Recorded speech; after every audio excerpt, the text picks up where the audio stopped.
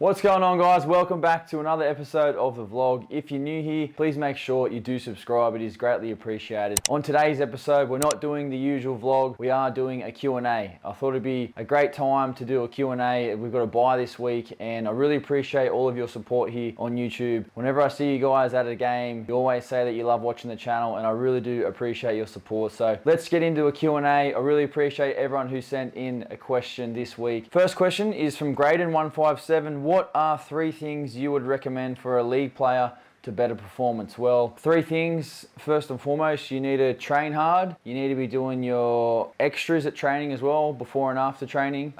You need to make sure that you don't have any regret. So make sure that you give it all that you have. Don't take any shortcuts. And the third one is just to have fun. You have to enjoy what you're doing. You have to love what you do, because if you don't love what you do, then you just won't put the hard work and the effort that's required to get you to where you want to be. The next question is from Fletcher Glasby. I have to ask, was the last Tigers game talked about during training? Was it clear that everyone wanted their revenge? Yeah, we briefly spoke about it. The coach actually put the score line around the facility up on some posters, so we were very aware of the score. We spoke about it briefly during the week, but yeah, we just obviously wanted to play well, and scoring that many points on the weekend was unbelievable. Most points in the NRL era, most points in Cowboys history. Some of our guys played some of the best football I've ever seen them play, so it was an unbelievable atmosphere. The crowd was a sellout, and a massive thanks to everyone who turned up and cheered us on. That was for you guys. Next question is from Thanish Gowda. Do the home conditions really have an impact on the style of football you guys choose to play? Yeah, definitely. I think that up here in North Queensland, like especially this time of year, it's still quite warm, so you know, and when it's a day game, you're still able to play that free-flowing style of football. But you know, sometimes we play in Sydney when it's like 9 degrees, so it's very different. Sometimes it's a bit cold, it's wet, it's slippery in Sydney, so depending on the conditions, it definitely does change with how much, I guess, how much you pass the ball around, what you do with the kicking game, and also, you know, running. Obviously, if you go near the sideline and it's wet or dewy, you can be thrown over the sideline. So to answer your question, definitely does change. Next question is from Blessed Jaravani. Can you ask the boys what was with the X celebrations? They were really cool. Well, that was a little bit of payback.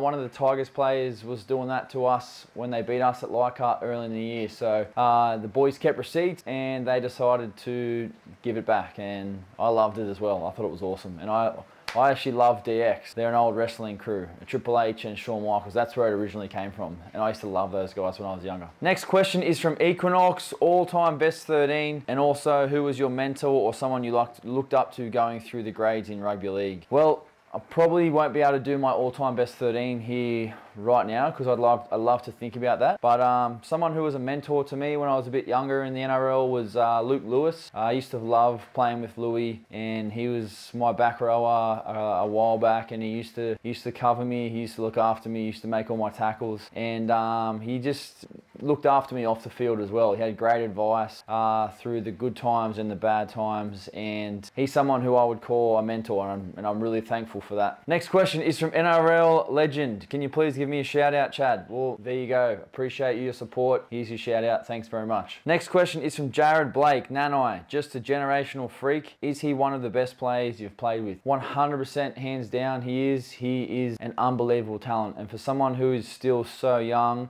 and has so much more growth to go in his game, he could be anything, and the sky is the limit for this kid. He has a very, very good knack of being in the right place at the right time. He works very hard at his game. He loves football, and I just absolutely love playing with him. When he's focused and switched on, he is unbelievable. And some of the football he's played in the last year and a half, 2 years, in his first 2 seasons of NRL is nothing short of phenomenal. So like I said, the sky is the limit for this kid, and man, I just love playing alongside him. Next question is from Will Macker. What's a team you love to beat? Will, I'll have to say probably over the course of my career, maybe Melbourne. I mean, since I started playing, Melbourne have always been at the top or thereabouts. They're a great team. They've got one of the best coaches of all time. They rarely beat themselves. They rarely come up with, you know, consistent poor performances. They're very, very tough to beat. And I think, you know, that speaks volumes about the culture that they've got down there. And then they, like I said, their coach who's been there for such a long time. And yeah, beating Melbourne just because, you know, they're tough to beat. Next question is from Jackson. Hi Chad, I've been a fan of the Cowboys for 12 years. My question is, what is your favorite part of being a Cowboy? Well, Jackson, my favorite part of being a Cowboy is just playing with my mates. I absolutely love the boys, the crew that we have up here. I get along very well with everyone. I feel like this is just my home, and since the day I got here, the boys have made me feel really welcomed, and I've really, connected with the guys on and off the field, and I absolutely love going to training each and every day. So my favorite part is just, yeah, the day-to-day life of the NRL and going to training every day with my best mates. Next question is from Styler. Hey Chad, how different is living in Townsville compared to Sydney? Well, it is unbelievably different. I mean, look at this time of the year. Sydney's probably raining and like 9 degrees. Up here, it can be 26 degrees, 27 degrees, even 30 degrees in the middle of winter. I haven't even put a jumper on yet up here. This is like a big country town, so a lot smaller than Sydney, no traffic, much slower pace of life, and my family and I, we're really enjoying it at the moment. So yeah, very different, but just loving the experience. Okay, next question is from Matt Wood. When are you playing Ron Chopper? Yeah, well, we'd love to play a game against Ron Chopper. His YouTube golf is awesome. Looks like he's a great player, and I think in the off season we'll probably reach out to him and see what he's up to and see if we can get a game in. But yeah, I love watching him on YouTube, and yeah, we'll try and tee something up. So Ron, if you see this, let's link up, get a game on.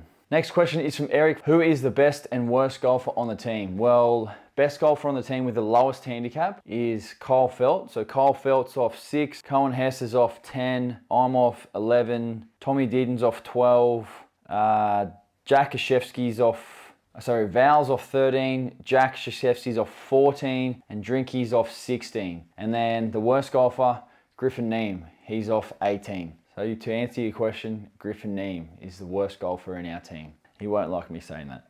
Next question is from Kaffers. What was different this time compared to the last time you versed the Tigers, since it was a very drastic change in score? Yeah, look, it's something I've been asked by a couple of people since the game on the weekend, and I feel like it's rugby league. Like, if you're off by the smallest of margins, that's all it takes. And playing in a bit of a hostile environment where you're not potentially fully focused on what you need to do. And that night at Leichhardt, like, we started very poorly, and then things just snowballed from that. So once another team has a lot of momentum in the NRL, it's very hard to wrestle it back. And you saw on the weekend, like, the amount of momentum we had, and the Tigers they just couldn't get it back. And it was the same with us back when a couple of weeks ago. And that's the hardest thing in the NRL, when you don't have the momentum to try and wrestle it back. And that's probably the reason why. Next question is from Evolve AU. How do you deal with all the stress and mental stuff when playing, even after a loss? What can you do to help yourself? This is a great question, because in the NRL, like, you win when you're like up here, you're very happy, or you lose and like you're down here. So from here to here, it's up one week, it might be down the next week. So I've always had a saying that I try and keep it in the middle. So if we win, I don't try and get too far ahead of myself, and if we lose, I don't try and put too much pressure on myself and be too down. But it's easier said than done, because we're in the business of winning football games. So at the end of the day, I can only control what I can control, and that's how I train, how I play, and how I prepare for games. So I can't control what people say about me in the media, what people say about me on social media, but what I can control is who I am as a person, how I train, how I play, how I lead, and how I do those sorts of things. So they're the type of things that I try and focus on. And then obviously with my family, I try and leave my football emotions at the door when I get home, because at the end of the day, I'm still dad, and that's one of the best roles I've got in my whole entire life. So I love being a dad, love walking in the door, and whether I win or lose, I play good or bad, my kids will still love me, and that's the most important thing. Good question though. Next question is from Dan, Man, and the League. And I apologise if I'm getting some of these names wrong, because I'm just sort of reading them for the first time. But what Dan's question is, what was it your guys' intention to keep the guys Was it your guys' intention to keep the Tigers scoreless? 100%, definitely. We had a goal where we didn't want them to score any points, and obviously with the competition being so close this year, for and against could potentially play a huge factor. So yeah, once we sort of were able to come into halftime at 40-0, we spoke about just keeping them to 0 because we didn't really need to score any more points. But obviously, you know, we went on and were able to score a lot more, but that was our goal, 0, and that was, I think, the most pleasing thing for the coaching staff. Next question is from the unknown monkey, the unknown keyboarder. What type of username is that? Great game last night, Chatty. My question is, how many more years do we get to see you on the field? Well, so at the moment, I've got a contract for next season up here in the Cowboys, and then what happens after that, I'm actually not too sure.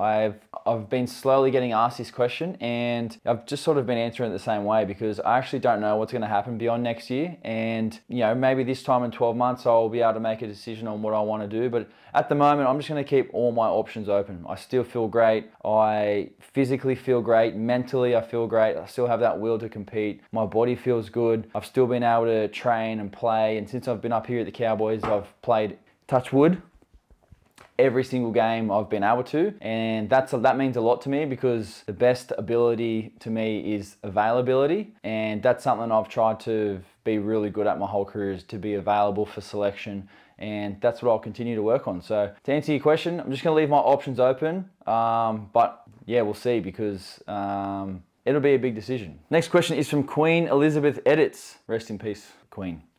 How long does each training session last? Well, our gym sessions can range from about 45 minutes to an hour and a half, depending on what time of the year it is. If it's pre-season, they're about an hour and a half. If it's in season, they're about 45 minutes to an hour. They're a little bit shorter because of games and recovery, etc. And then field sessions are kind of similar with regards to the length.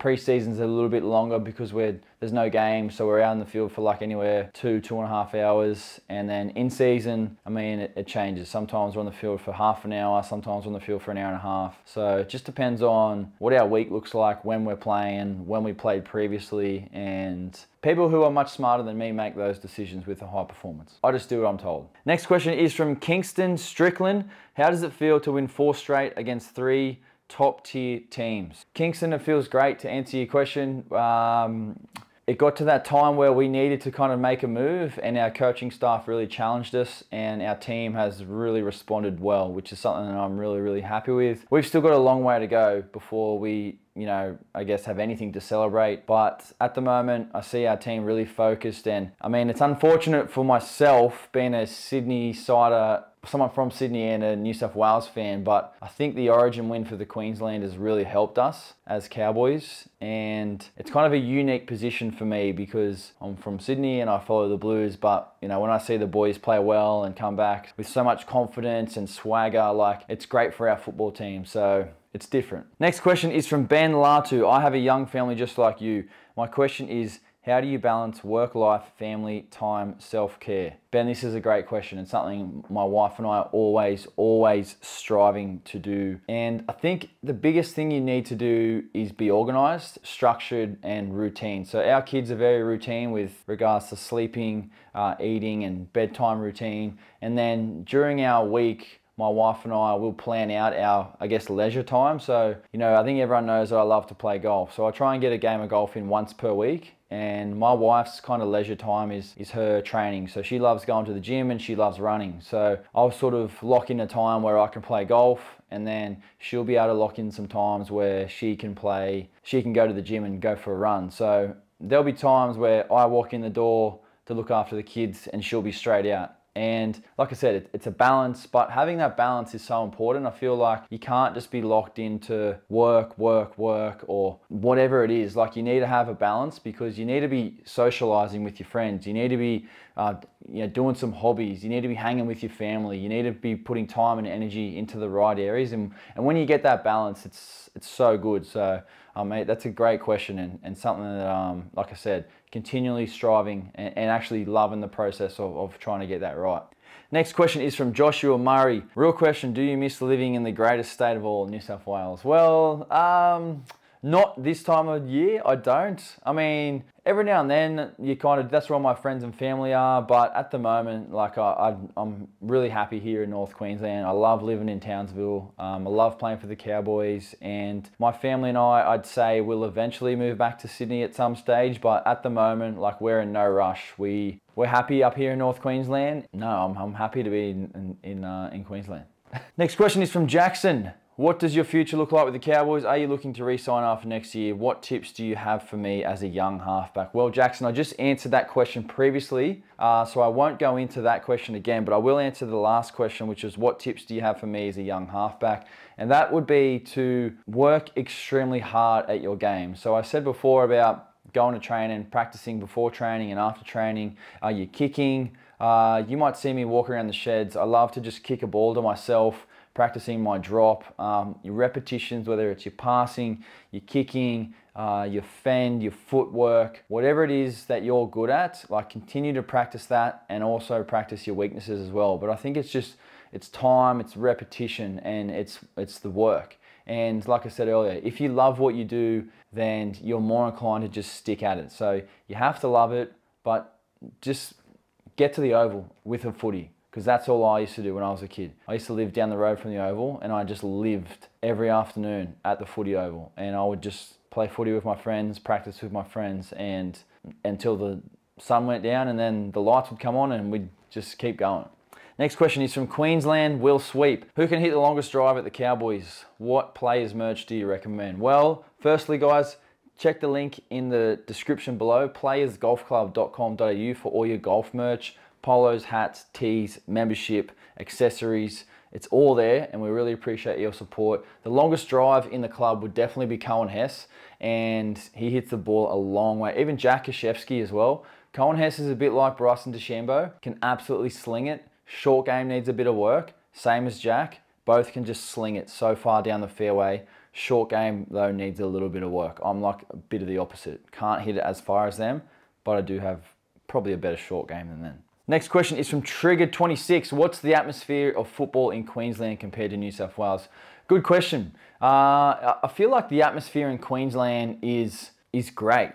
And I mean, I love playing obviously at home, Queensland Country Bank Stadium, but I also love playing at Suncorp Stadium. And we've had some big games there so far since I've been at the Cowboys. And I don't know, I just think like Queenslanders have an appreciation for football that maybe I haven't seen before. And there's like a lot of people from the country who love football up here in North Queensland, and obviously all of Queensland.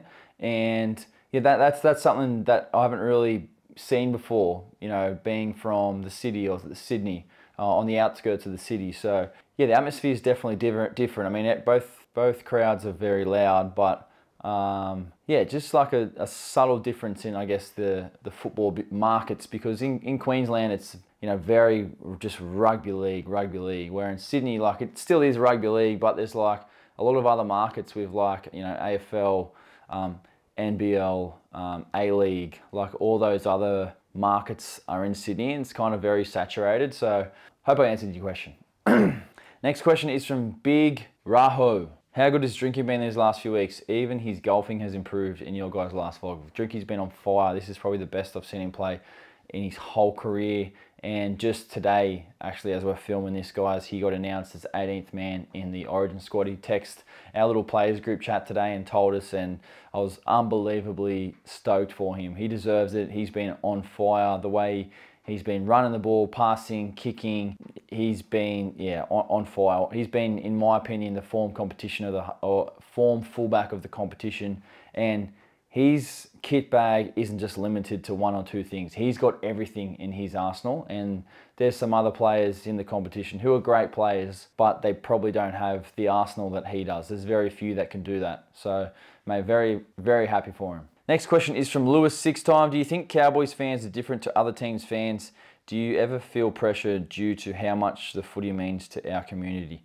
Yeah, look, I definitely think Cowboys fans are very different to other fans in the fact that, like, I think a lot of our fans travel like 3 and 4 hours to come to our game, and obviously because North Queensland covers such a broad area, we're not just like the Townsville Cowboys, we're North Queensland. So, like, you know, up to Cairns, Mackay, Rockhampton, I think down to Bundaberg, that's where it goes. So, you know, our region is quite large, and people come from a long way to come and watch us. And like I said before, like a lot of these guys are, you know, from the country. They're hardworking, blue collar families who just love rugby league, and that's an appreciation that I haven't seen before being from Sydney, and I really actually do enjoy playing in front of those guys when they come and drive so far, and the smiles on their faces when they see the boys, and when we're able to get a good performance at home, it does mean a lot. So yeah. Next question is from Sheena Bell. Do you have any pre-game rituals? No, I don't actually.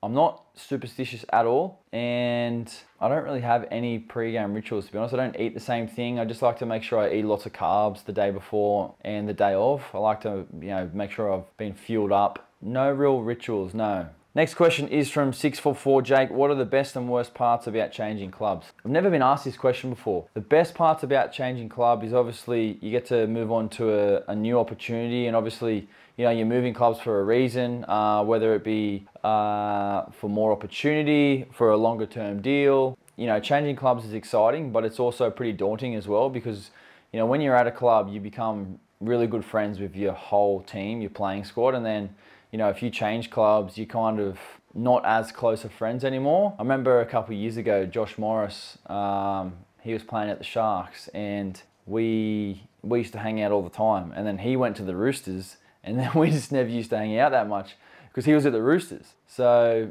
we'd still like say hello and speak and hang out, but just not as much is what I'm saying. So that'd probably be the worst thing as well. Yeah, you just, you know, it's, like I said, you get so tight with the playing group, and then, you know, you move to another team, but that's all part of the NRL. All right, guys, well, that's it for today's vlog, the Q&A vlog. I really appreciate everyone who sent in a question for today's vlog. If you haven't already, please make sure you do subscribe to the channel. I really do appreciate all of your support here on YouTube. The vlogs are coming thick and fast, and make sure you subscribe. Check out the links below, chadtownsend.com.au, playersgolfclub.com.au. You can get some merch down there, and we appreciate your support, and we'll see you guys on the next episode. Let's go.